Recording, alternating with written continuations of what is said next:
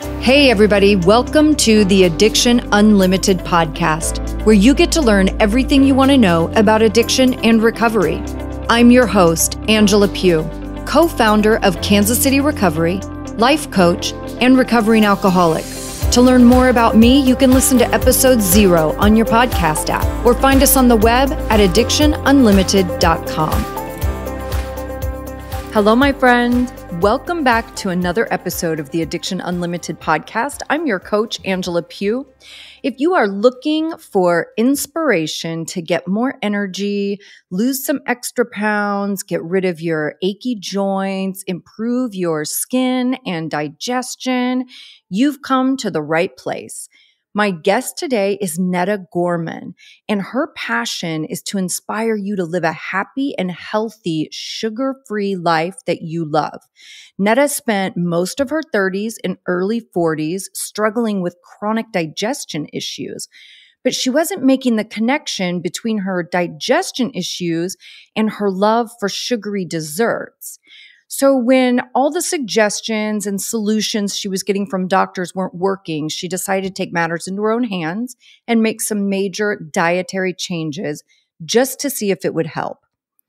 And it seems like it changed everything. She's here with me today to share with you how making these changes brought her a life of freedom, freedom from cravings, freedom from energy crashes, freedom from that love-hate relationship that we all understand so well, and from all the health issues that she had.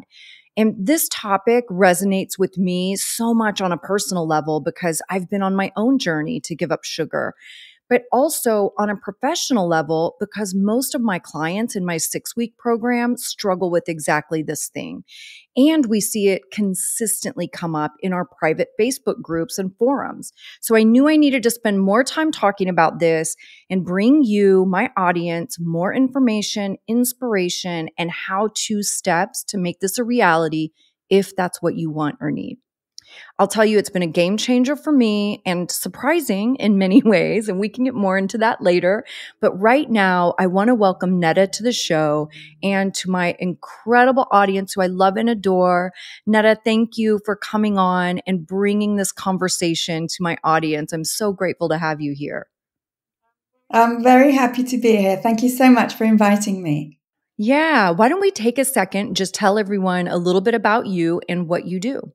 All right. So my name is Netta, and I originally am from the UK, as you can hear, but I've been living in French-speaking Canada and Quebec for over 30 years. And as you mentioned, all through my adult years, especially my 30s and into my 40s, I had awful digestion and awful digestive problems, chronic constipation, amongst other things. And also I really struggled with anxiety, depression, and fertility issues. We managed to have our daughter, but it was a long, hard ride. And yeah, as you said, I didn't realize any of this had to do with sugar. And I was really the dessert queen at the time. I mean, anyone who knew me knew that if they made an extra dessert for me, then it would be a hit at a dinner party. And I considered that I was just normal. I ate what I now consider to be dessert for breakfast, lunch, and dinner, really, and snacks included. And I just thought it was normal. And I didn't think that I ate a particularly high amount of sugar. I didn't think that it had anything to do with my health issues or my digestion. I honestly thought I was normal. And it's just that my definition of normal has changed since then. Sure. So the biggest change happened when I was 45. And that's when I tell you, between you and me, I was going to the bathroom like once a week. Which you can imagine is toxic for the body, very uncomfortable, bloating, pain, just toxic. And I tried everything the doctors had asked me to do to get my digestion going. And then I consulted with actually a nutritional therapist who was working with my brother in the States. And she said, look, just as an experiment, why don't you cut out sugar, but not just sugar, sweeteners and flour for 2 weeks to see if that could help. And I was like, no, No way. I could not see why I would stop eating the only foods that gave me comfort to help with my digestive issues. You know, it was like a Yeah. vicious cycle. And so I resisted for a long time, weeks, if not months, until the day when I realized things aren't getting any better. And what have I got to lose? I might as well give it a go, give it a Yeah. try. It is hard. And it's so funny to me. There's so much that you just said that resonates with me so much because I think over the last 10 years of my life, for sure, like even people that don't know me well would know that I'm totally a sugar addict, right? Like it's the thing that you kind of just like when I was drinking and I was the party girl, right? Like desserts kind of became that thing too. Everybody knew that I was crazy for desserts and would always eat desserts. And also that I literally, if I could get away with it with no consequences, I would eat nothing but sugar all day, every day. I mean, it would just be candy and pastries. And yeah, I would be really out of control. And I got pretty out of control. Right, right. And it's socially hmm acceptable. I mean, what other drug, in air quotes, do we give our children, you Yeah. know? And do we actually, it's actually, I have more pressure on me now that I'm sugar free than I ever did when I was consuming all that sugar and chocolate and desserts. It was socially not just acceptable, but encouraged. Yeah. And it is everywhere, right? It's so funny how when I talk about this, just the parallels with alcohol and alcoholism it's crazy to me how similar the journeys really, really are. Now, one thing I find fascinating is that the 2 week thing, right? She said, give up sugar for 2 weeks. And that seems like such a short period of time. So, what did you notice just in 2 weeks? What were some of the significant things that made you want to continue doing it? Yes. Well, in the first, I would say day 3 and 4, and I kept a log on my Facebook page actually, but on day 3 and 4, on day 3, I said to my husband, look, I'm just going to go for a quick nap. And I think I slept through the next 2 days because my body, I know this now, I didn't know it at the time, but my body was reacting to the lack of sugar, the lack of that source of energy, and was like, hey, I'm checking out for a while. I cannot handle this. And so I just couldn't function. But the funny thing was, and you know, it's only 2 days in the space of the last almost 8 years that I ended up, you know, not actually going back to sugar. But after those couple of days, after about the first week, I would say, I got up one morning and thought, my joints don't ache anymore. My movements are more supple. And then I was like, well, my little spare tire is starting to melt away. What's happening? And I had this sort of energy, and not just energy as in I can climb Mount Everest today, because I still couldn't do that today, but but it was like I have this zest for life. I feel like I'm enthusiastic about life. I want to get up and go. And I'd never really experienced that before. And I loved Yeah. it. And I thought, after the second week, I thought, do you know, I just want to have a bit more of this, see where it takes me. So, whereas the nutritional therapist said to me after 2 weeks, you know, you can start reintroducing certain foods with sugar and or flour. And I said, no, here I go again saying, no, don't you tell me what to do, which is part of my personality. And I said, actually, I think I'm going to carry on for another week. And I sort of took it week by week. And I just got hooked on feeling great. And I never looked back. And that's this sort of the simple version of the story. Yeah. I've shared with my audience many times, like, there were so many years of my life that I really thought like I had chronic fatigue syndrome or something. Like, I just had no energy. And now I understand it was a combination of a lot of things. But when I started to really shift my diet, it was its own miracle, like how different I felt. And And that was one of the first pieces for me of understanding, like, I don't have chronic fatigue. I'm tired all the time because I eat like crap, right? Like, Right. there's no actual nutritional value in anything I was eating for so long. It was all fake food. Exactly. And I like to tell people that I help now that our collective definition of what food is needs to be reevaluated as a society. And even the messages that we get from a lot of the nutritionists and the dietitians out there, not all of them, but a lot of them, that, sugar should be part of our diets, that we need some fun and we need to enjoy our food. And I agree with the fun and the enjoying your food 100%. I just don't think it necessarily has to come from sugar. Right, right. What is the difference between sugar and fake sugar? Do you mean sweeteners? Yes. Yes. Well, for the brain, when you taste a sweet taste, no difference. So the same receptors are going to be fired, the same dopamine response is going to happen. And so makers of fake sweeteners or keto sweeteners will say, well, they don't actually cause a blood sugar spike, which, depending on which studies you've chosen to cherry pick, is true or not true. And actually, it's not so much the blood sugar spike that we should be looking out for. It's more the production of insulin. And you can actually have an insulin spike without a blood sugar spike. But I'll leave it up to the scientists and the doctors to fight it out between them of whether yes or no it's going to affect your blood sugar or your dopamine or your insulin.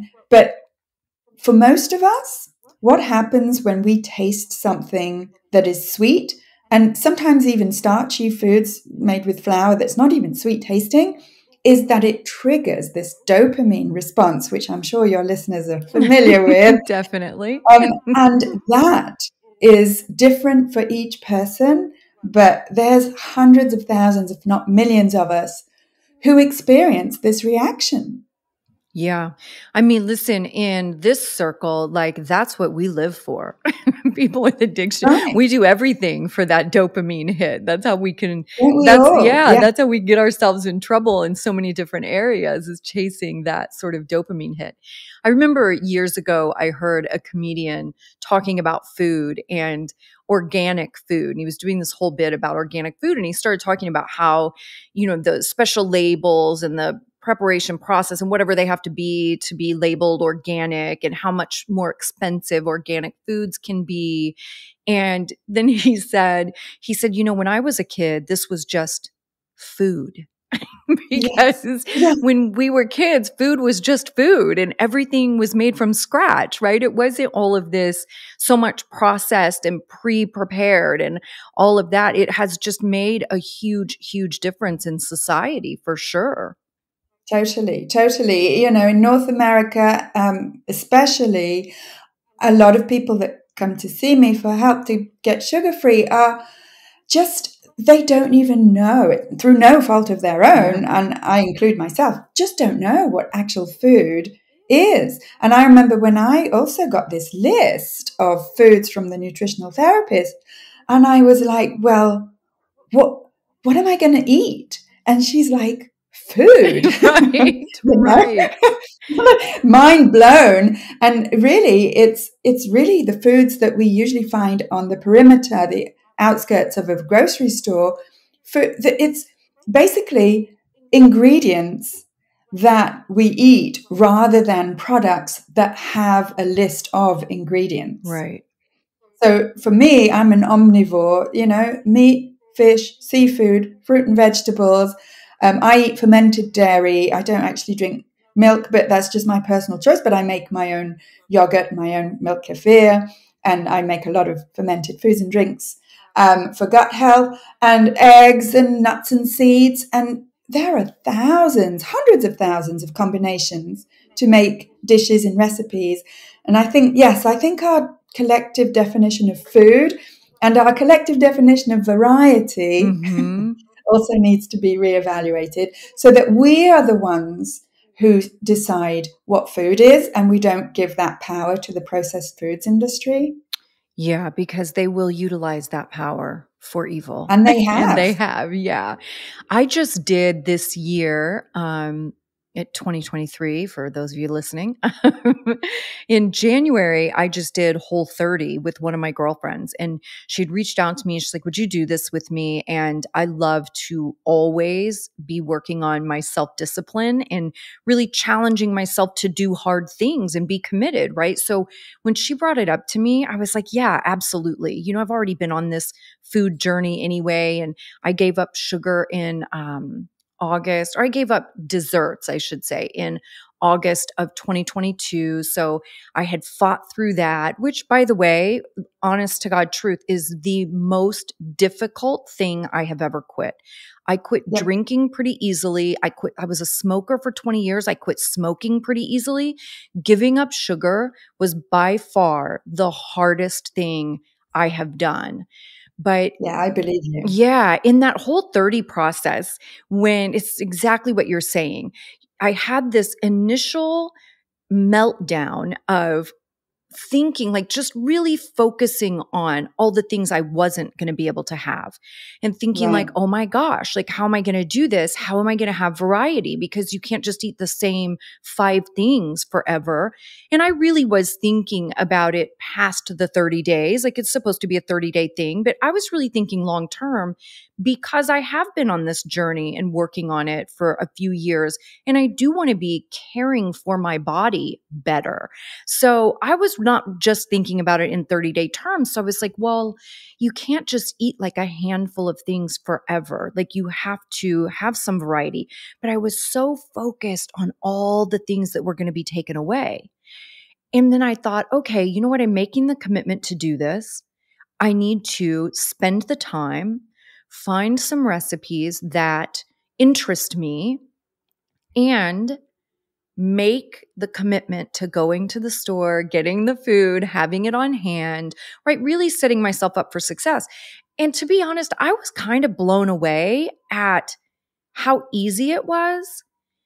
And I found some incredible recipes, just in that small time frame. I found so many great things that were also very easy, because that is, my audience knows me. I talk all the time about I am lazy. I always want a shortcut. I'm extremely busy. I need it to be fast. I need it to be simple. I don't want to have a huge cleanup, which is part of how I got myself in trouble with fast food and picking up food, because it's just the convenience and simplicity of it. But I really found some incredible things. I found some great ways to snack. And it was the first time that I actually saw a difference in my waistline, because just giving up sugar did not do that for me. Yeah. Yes, I believe you totally. Yes. And giving up sugar, that expression, giving up, for me, it started out as giving up, although it was supposed to be a temporary thing. And it ended up as letting go in a much more positive way of finding that freedom, and not just freedom from the hold that sugar has on us and the cravings, and even the hold that the processed foods industry has on us. But it's this freedom from needing those types of processed foods for any sort of emotional crutch. Mm-hmm. And it actually forced me to grow up Mm-hmm. and deal with my emotions like the big girl that I am.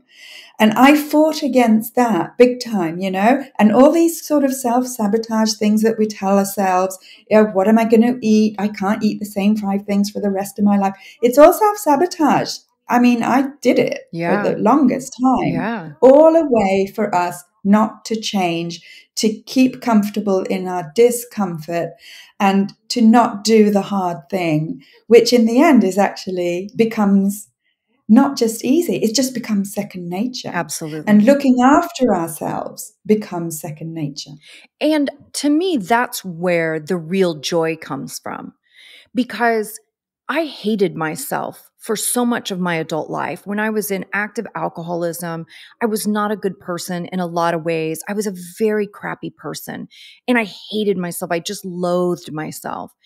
And now to be in this whole other place in my life and to have worked so hard for so many years to grow into a different person, nothing to me feels better than actually caring for myself. Like I Yes. love me now and I want to take care of me. And I never had Wonderful. that feeling before, right? And that goes for food as much as it goes for hygiene or skincare. Like I love the act of caring for myself. Yes, and it's a big, big challenge for us as women and for mothers specifically. It's a big challenge to have self-care, look after yourself without feeling selfish. Yeah. And so when people come to see me for help to stop eating sugar, in the end, they come in talking about sugar.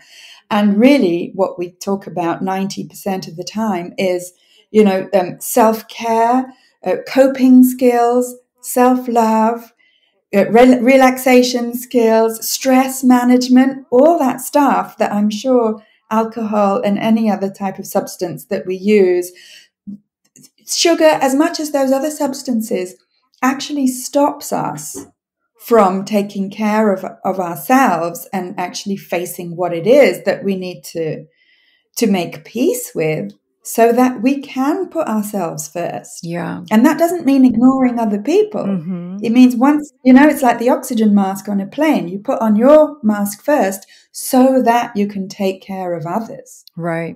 This is a really good point that you bring up too for people with kids, for sure. I don't have kids, but I have a whole slew of nieces and nephews that I am super involved with and just adore them. And I have two of my nephews every Friday. And when I was doing Whole30, Friday was the hardest part, right? Because it's kids and we're playing and like there's barely time to even drink water on Fridays when I'm with them because kids are all consuming.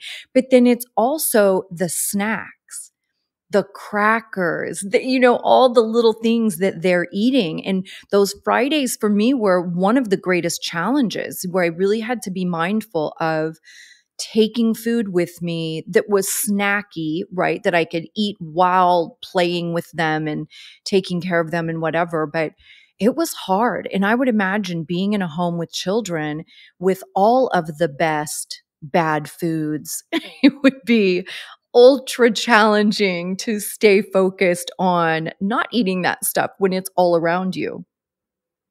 True. Yes, it is. It does require a high level of mindfulness at first while we're Yeah. making that change.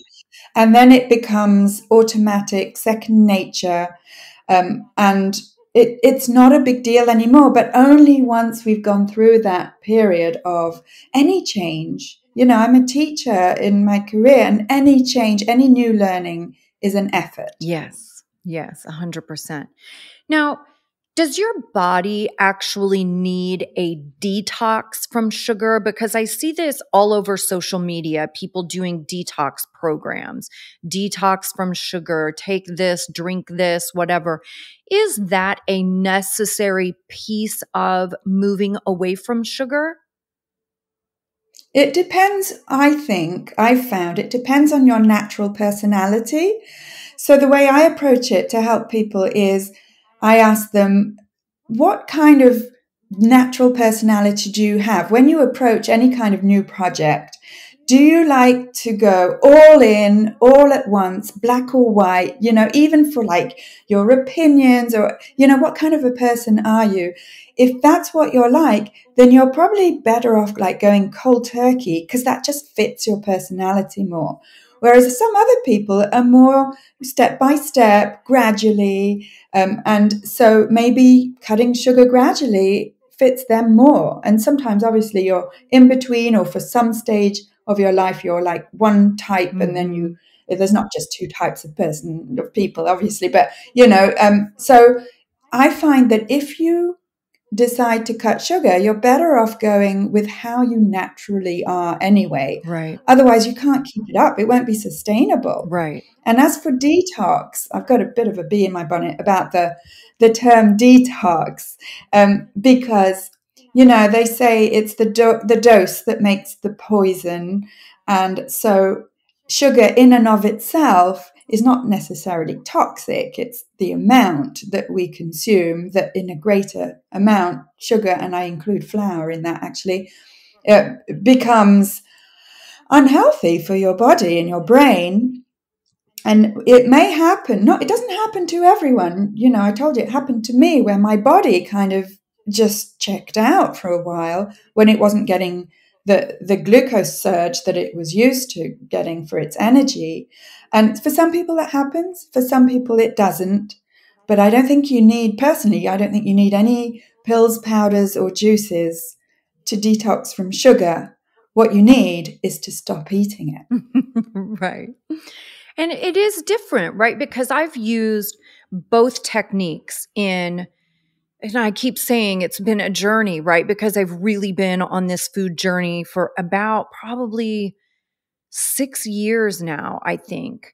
And maybe a little bit longer than that. But where I had a period of my life that I gained some weight. And it was the first time ever in my life that I had fluctuated weight that it wouldn't come off, right? Like I couldn't lose it. My whole life, I've gone up and down a little bit, but it's always been very manageable. And whatever few pounds I put on, I could lose very easily without much effort. And all of a sudden in my late 40s, that was not the case. I had gained more than I had ever gained before. A lot of it was emotional. I think now, knowing what I know today and looking back, I think it was probably the beginning of my hormones getting out of whack, my thyroid, all of those things, which now I've learned and gotten under control. But it was just a combination of all these things. So all of a sudden I had to be conscious about my food intake. And I had never had to think about it before. But I've done both ways where certain things I've done very slowly. Like in the big picture of eating better, I started with just implementing very small kind of rules, very simple things, also very simple things that already worked with who I am and my lifestyle. So at first it wasn't super hard. Like the first thing I did was I don't eat after 6 p.m. Okay. And that was just easy for me. I go to bed very early. I get up at 4:30 in the morning, right? So I don't want to consume food and then be asleep 2 hours later. So that was a pretty easy one for me. But I started just implementing things very slowly and getting good at them. And being where I'm at today, I can look back on all of those different things that I did, and I can see how valuable every piece of it was because I was practicing my own skills of commitment and dedication and getting good at and following through, right? Those were all the skills that I needed to get to a place to really take the plunge and do something like a Whole30 and stick with it more, right? But it all was so valuable. And doing the Whole30 thing was taking the plunge. And, the majority of us, certainly people with addiction, the majority of us, we are very much like we are 100% in or we are 100% out. But you have to be careful with that because it can also not be sustainable. We can do it for a little while and then fall off. And now as I am implementing changes, I want it to be long-term. So I'm much more thoughtful about it. And I'm willing to put in the time and energy and effort where a few years ago I wasn't, not at this level. Right. Yes. It really does depend on where you are in your life. And it's not just a question of, oh, okay, I'll just stop eating sugar and then it's done. It wasn't like that for me. And I've not met anyone for whom it was just like a one and done decision. But, I think that one of the things that you said about making like micro changes, atomic habit changes, as James Clear says, it's wonderful because it's not overwhelming.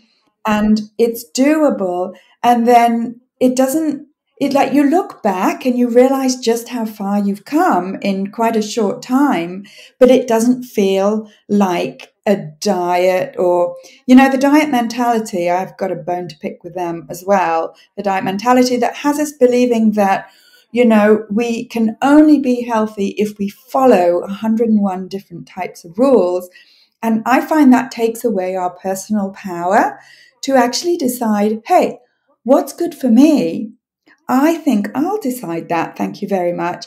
And part of that being responsible for our own decisions is also being educated about human biology, not just how awful sugar is for your body, because then I find that people who just see sugar as a poison or villainize sugar, they are still maintaining an emotional connection to sugar. It's just negative emotion. Whereas I like to bring people to a peaceful, neutral relationship with sugar where they don't actually care about it. It's off their radar. Right. And so it's like once you get to a point where you can see that sugar's not actually doing you any good, or the good that you thought it was doing you, the soothing, the reward, in case you're bored or sad or emotional in any way, sugar's right there for you. Ask me how I know.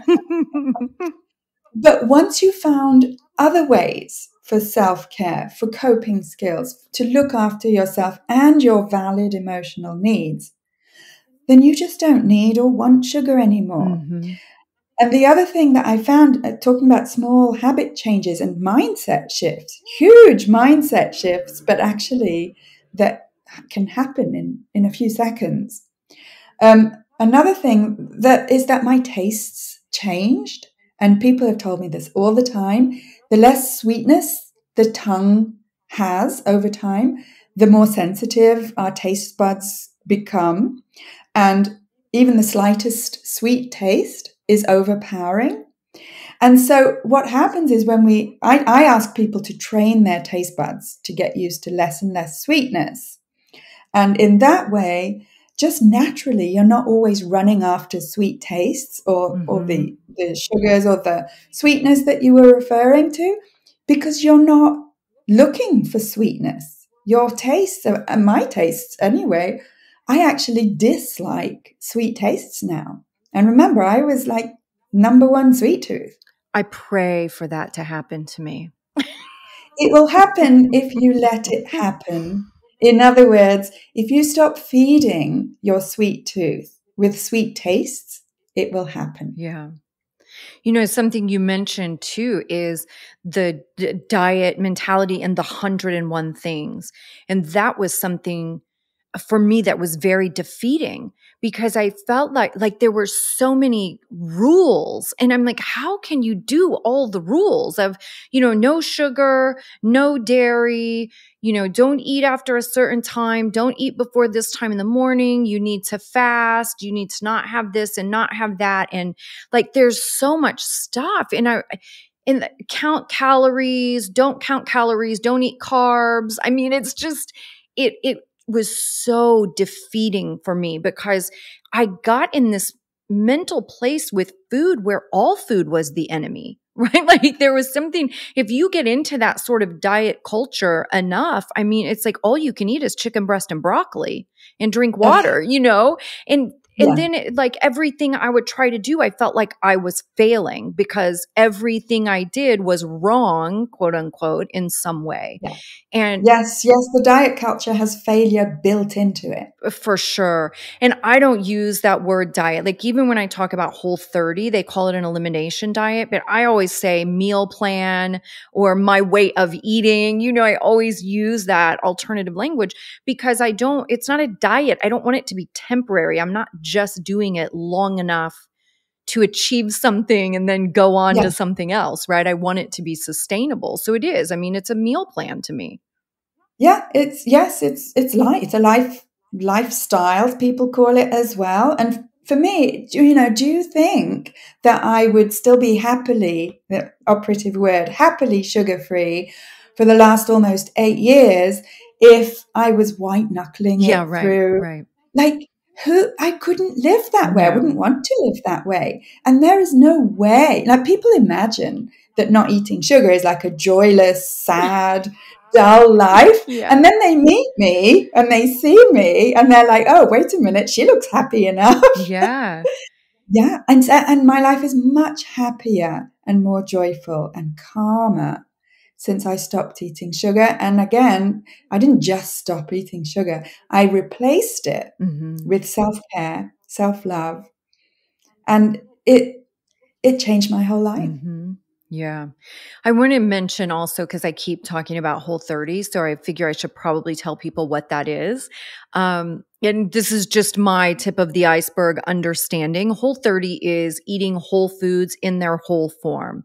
So meats, fruits, vegetables, nuts, but just whole foods in their whole forms instead of, again, like pre-prepared things with a list of ingredients and tons of preservatives and additives and added sugars, just whole foods in their whole forms. So Yeah, what we call food. what we call Yeah. food. And it's a bit crazy, I find, that we have to specify that whole foods are whole foods, as opposed to everything else that's in the grocery store that, that Michael Pollan calls them something like, edible food-like products. Yeah, Or, yeah, for sure. For sure. But it has been cool. I mean, there are things to make it easier now also. There are a lot. My girlfriend that I did it with, she found an online market. Well, she found a lot of resources that made it much more easy and enjoyable, right? Where there are a ton of Whole30 approved foods. And right. and that was super helpful to have some different flavor profiles and condiments and things like that, because that was a lot of the stuff that I was thinking about was like, okay, so I'm just having like some sort of plain piece of meat and some sort of vegetable every day. Like that's what I'm eating, because again, that to me is not sustainable. Like I Sure. do need to enjoy my food on some level or I'm not even going to want to eat, right? Which is then going to lead to a binge. So Right, there's a right. lot And of pieces. a lot of the people that I help have actually become foodies Mm-hmm. since they cut sugar, because what they've done is they've discovered actual real foods, real flavors, not manufactured in a lab. They're learning how to make sauces and Yeah. marinades and stuff like that. And I think our taste buds, as much as our brains, have been hijacked by the processed foods industry to just not know what real food actually tastes like. Mm-hmm. And then, yeah, and you were saying, we don't know. We don't have any ideas, any imagination of what to make, because that also we've never had the chance to learn anything about cooking. And honestly, you don't have to be master chef to be sugar free. You just need to reignite that old skill of not just cooking, but imagination. Yeah. And I promise you, if I can do this, like anybody can do this, because I really am the queen of convenience. Like I need it to be fast and easy. That's just who I am, because otherwise I will not do it. So I Me was too. looking up a lot of recipes that were like one pan meals, and things like that, where I could just do it, put it together. I did learn to make some pretty awesome sauces that were so much fun. And yeah, it's actually been really enjoyable. I'm so grateful that my girlfriend asked me to do it. And it's been inspiring, to make that kind of change. And did you carry on after 30 days? Yeah. Yeah, I have. I mean, I'll tell you, this is something I wanted to talk to you about too, because the hardest time for me in the whole thing was as it was coming to an end, as the 30 days was coming to an end, right? And I knew my commitment was fulfilled, right? Because that's what I agreed to do. Now, I already knew that I really wanted to carry on a lot of these habits for the long term, for sure. But the last 5 days were so hard for me. And I started obsessing about all the things, right? Like, I want this meal at this restaurant. I want grilled cheese sandwich at this bistro. I want, like I just started Yeah. obsessing about all the foods that I hadn't had. I'll tell you, a saving grace for me on Whole30 is that you can have potatoes, and I am French fry obsessed. So to be able to cut potatoes, put them in my air fryer, and have that was an absolute lifesaver to be able to have potatoes and Mhm. sweet potatoes. Um, because I don't do a lot of fried food, and I love French fries, but it's one of the few fried things that I would ever eat because it just kind of fried foods kind of make me sick to my stomach. But yeah, it was just interesting that the hardest part of all of it was as I was approaching the end, and my brain shifted to just obsessing about the foods I hadn't had that I hadn't even thought about the rest of Yeah. the 3+ Yeah. weeks, you know? Yes. Yes, it'll do that. Yes, self-sabotage rears its ugly head again. Yes. Yeah, it's a normal part of the process.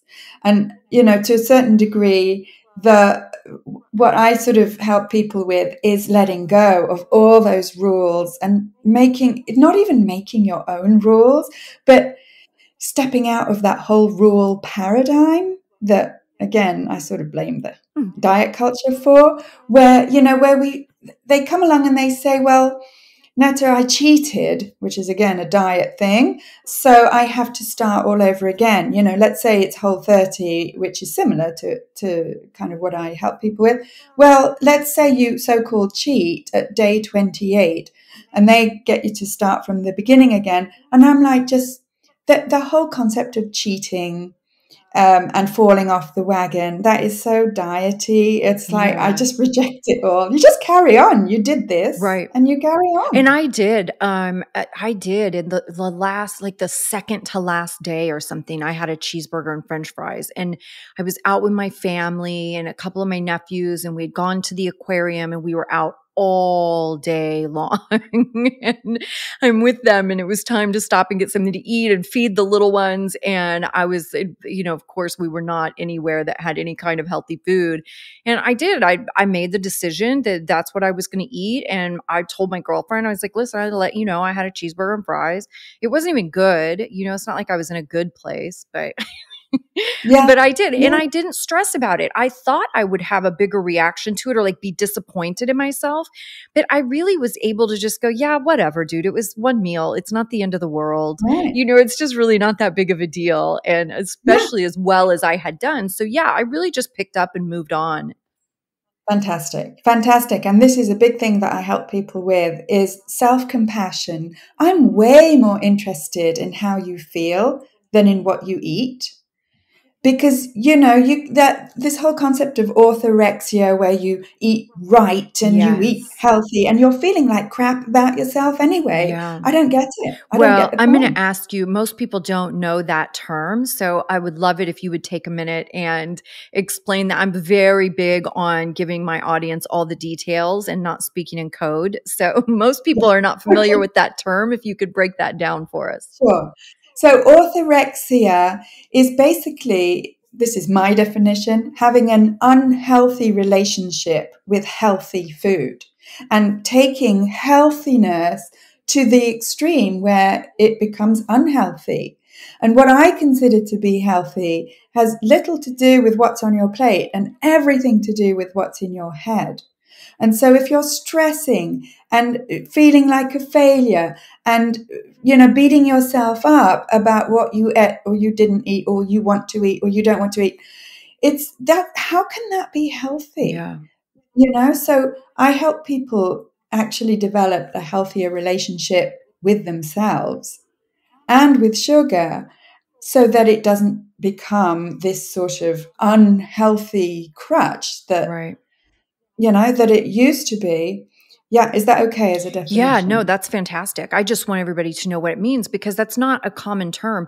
I only knew that term because I had a client, I don't know, probably 4 or 5 years ago, and he was orthorexic and he literally would not eat outside of his house. Like he would not go to a restaurant. He would not buy any kind of food, like at the gym, like anywhere. He would only eat what he would cook. And it really had such a drastic effect on his life, right? And his connections with people, because so much of what you're doing is going out to eat, or, hey, let's go get a coffee. Let's go grab breakfast, like whatever the thing is, especially as sober people, your social events really start to revolve around food things, and yeah, that's the only reason that I knew that terminology, just because I had worked with someone, but you don't see it a lot. Even in social media, you don't see it a lot. No, you don't hear about it a lot. And, you're saying that, eating is a very social activity. And for me, it's a very joyful activity. Mm-hmm. When I cut sugar over time, I felt less and less hungry, less and less often, which means that I naturally do intermittent fasting, but I'd never heard of it. And I didn't know I was doing it. I was just like, oh, well, hang on, I'm not getting hungry every 3 hours, and there's a biological reason for that. But my point being that I've now found that I enjoy my food even more than before. I enjoy social situations even more than before, whether or not I'm actually eating anything. Having cut sugar and not eating as often has made me more aware of who I'm celebrating with or who I'm in a social situation with, the who more than the food. And that doesn't mean that food isn't important. It just means that I've become more aware of the reason why we're celebrating together, if it's a celebration, for example. And whether or not there's cake, it doesn't matter. Yeah. Yeah, it doesn't, certainly desserts, like it doesn't affect the time that I have with my people, right? Like having a dessert does not make our visit better. It doesn't make our connection more valuable. I was pretty good with that. One of my unhealthy parts with food is I used food as such a source of joy. And like I had all of these emotional attachments to food and all these expectations that food is going to give me a great joy and connection with people. And it was like the focus was always on the food. And you're exactly right. Like you shift that focus to be more about who you're with and less about what's going in your mouth, right? And it doesn't change anything. It really doesn't change anything. Yes, and it certainly doesn't change the joy of eating. It's still there. It's just not 100% responsible for your personal joy. Yes, exactly. Oh, I love that. This has been such an amazing conversation. Thank you again for coming on and doing this with me. I would love for us to do a follow-up and focus on gut health. Yeah. And all that good stuff. That's a big thing for me. Yeah. I love that stuff now that I've been learning more about it. But thank you, Netta, so much. Where can people find you? All right. So my sort of brand name, if you will, is Life After Sugar. And I have a website. It's aftersugarclub.com. Also, free resources on my website. I have my Instagram at MyLifeAfterSugar. I have a YouTube channel for Life After Sugar. I just joined TikTok. I don't know what I'm doing there. It's my kid. She gave me she says, Mom, I made you a TikTok account. Wow. I'm like, okay. Okay, cool. I'm pretty much everywhere. Okay, and I will link some of that in the show notes too, so people can link to you also. Thank you again. Really appreciate this conversation. You're so welcome. Thank you. You've reached the end of another great episode of the Addiction Unlimited podcast. Candid and honest conversation about addiction and recovery. Be sure to visit us at addictionunlimited.com to join the conversation and access show notes and links to everything we talked about. Love this episode? Please take 30 seconds to subscribe, rate, and review on iTunes to help us improve and give you the information you want. Thanks for listening. See you next week.